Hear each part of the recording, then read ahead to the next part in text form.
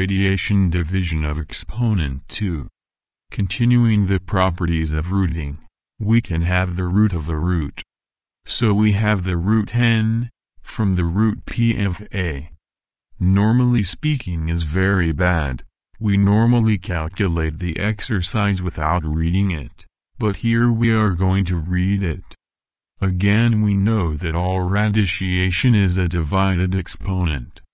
So we have a to the 1 over p, everything to the 1 over n. Remember, we've multiplied the exponents, and so we have a to the 1 divided by p times n, which is the root p times n of a. In any practical use of radiciation, the square root drawing is not used, but divided exponents. So it's good to understand the foundation. Now let's do the exercise in practice. So we have root 14 of the 6th root of 16. Again, knowing that root is merely the exponential division, we have 16 to the 1 divided by 6. Everything to the 1 divided by 14. Multiplying the exponents, we have 16 to the 1 divided by 6 times 1 divided by 14. Remembering that 16 is 2 to the 4, that is 2 times 2, times 2, times 2, we have 2 to the 4th.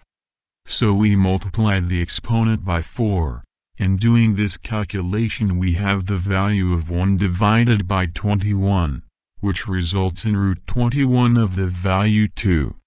Remember one thing, it may seem a little complicated, but it is necessary to learn it as quickly as possible, as such things will be foundational in other knowledge of mathematics.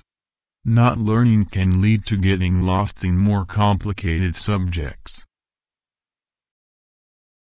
If you are looking for more content from different areas, visit the reformadorsstasad.com website. News and detailed content can be found.